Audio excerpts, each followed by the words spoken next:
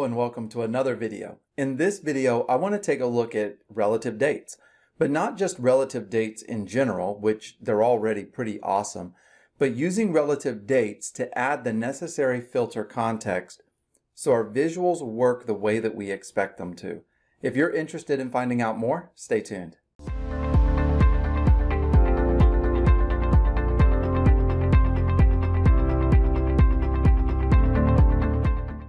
Recently, I was helping out one of our customers and they had an interesting problem. The problem was that the DAX calculations were working inside of their chart, right? Inside of their table visualization that had some extra filters applied, but it wasn't really working the way they expected in the card visual. And so I was able to have an interesting conversation with the customer talking about filter context and understanding what filters are being applied to different visuals. But then the problem, of course, is, okay, now we understand why it's happening. How do we fix it? So here's what we got. Let me break it down for you very quickly here. I have this line chart, and in this line chart, I have a couple of measures. There's three measures here. The first one is our year-to-date sales. The next one is our prior year sales. So you can see year-to-date is in blue right here where my mouse is.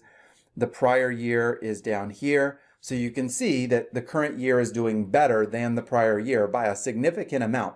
The third measure that's present inside of this visualization is percent growth. So looking at this year, looking at April compared to April of last year, we are currently at 196% growth. That's pretty awesome. So if you're thinking about it right now, we are in June of 2023. And if I'm inside of June of 2023, that means we really don't have any sales for July, August, September, October, November, December, right? But for the first 6 months of the year, we're sitting between 189% growth to 207% growth. However, if you come up here and look at this card visual, which is using the exact same measure that's being used right here, which is just a simple differential. Year to date minus last year, year to date divided by last year, year to date. Just that's it. The number is drastically different. And this is off-putting, right? This is confusing. Why is it negative 1.9%? This year's year to growth compared to last year when we're crushing it for every single month? The reason for that is pretty obvious, right? The chart visual has this actual filter context. So it's comparing May year to date to May prior year year to date. It's comparing June to prior year June. The card visual only has sales for the current year up until June, or maybe there's a little bit in July. I don't think so. Let's see. Yeah, there's nothing. Oh, July has a little bit. Well, let's see. Yeah, July has like 20,000, barely anything, probably a day or two. So it only has sales up until June, right? You get the point. But what our measure does, our original prior year measures, our original prior year measure just says, okay, take all of the dates that are in the current filter context and go back and get the year-to-date sales for all those dates last year. Well, in the card visual, the filter, when you're thinking about dates, is really everything for 2023. Let me click on the funnel right here, and you'll notice when I click on the funnel, this is looking at everything for 2023. So when it goes back and gets prior year, it gets everything for 2022. This measure, this card visual, has no idea or no way of being able to tell that we're not done with 2023, that 2023 is not a complete date, so only get partial of 2022. We can solve this problem with DAX. What I can do is I can go over here and find my year-to-date prior year measure, which is very simple. It's return year-to-date sales, right? Return year-to-date sales for same period last year. So take all the dates in the filter context, go back 1 year. I could actually modify this and build a custom DAX calculation. I could say, let's capture the maximum date from the current year that actually has values.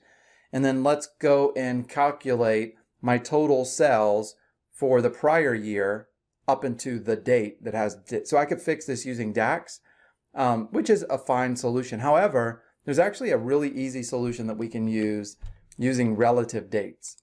And that's what I want to show you in this video. Now, relative dates have a lot of great applications. I come across customers all the time who do not take advantage of this capability and don't really know that it exists. And so what I'm going to do is over here in the filters pane, I have a couple of filters that I want to highlight and make sure I'm out of the way here. The main one that I'm worried about though is this right here. So I have a filter currently on year. And what I want to do is I want to add a relative date filter that captures all the dates up until the current date. And so I'm going to do something that's a little bit tricky here. So let me show you. I'm going to go over to my date table and I'm going to grab the date column from the date table and drop it on my filters on this page. And then I'm going to do this right here. So I'm going to click, I got my date here. I'm going to change this from basic filtering to relative date. I'm going to tell it in the last what? This is the part that's actually tricky here. But what I'm going to do is I'm going to say 12. In the last 12 months. Now this is going to throw you off at first. You're going to say, Mitchell, that's not going to work because now you're getting dates from the prior year. So I'm going to apply filter. Here's why I'm not getting dates from the prior year. Because even though this right here is actually getting prior year, May 16th of 2022 through May 15th of 2023, this year filter that we have right here, this year filter is actually going to kind of intersect with this one. So it's only going to return where those two intersect, which is the year 2023 and then all of the months for the year. In fact, the way you can see that, now I would also turn this into a relative date filter, so it's always the current year. Else, as soon as you hit 2024, you have to change that. So we can change that as well. So let me show you. So right here we have our report. This looks awesome. That's what we're going for. It's exactly what we wanted. So we fixed it using relative date by understanding filter context and then making a change to that. If you're like, Mitchell, I'm in this video, I'm watching it, I'm a little bit new to DAX, I don't know filter context, I have two awesome videos for you on our YouTube channel. One, I just released, we did it live. It was a 1.5 hour session on just understanding filter context in DAX. And I actually covered this example in there as well. And then there's another video that I did that's a 3-hour DAX fundamentals, which is a really great video as well to help ramp you up on DAX. So if you want to dive deeper into understanding DAX and how to author it and you're not quite there yet, definitely take a look at those videos. This is about something different in this one, right? So I'm going to click on the year. Let's get rid of it. I'm going to bring the date in again. Watch this. This is a super cool trick. If you've hung out this long, paid attention, you're going to pick up something pretty cool. And I'm going to say relative date filter again. So I have a relative date filter here that goes back and grabs the last 12 months because obviously there's 12 months in a year. I haven't quite tested this for December to make sure it works, but it should. If not, you could change it to 13 to be sure.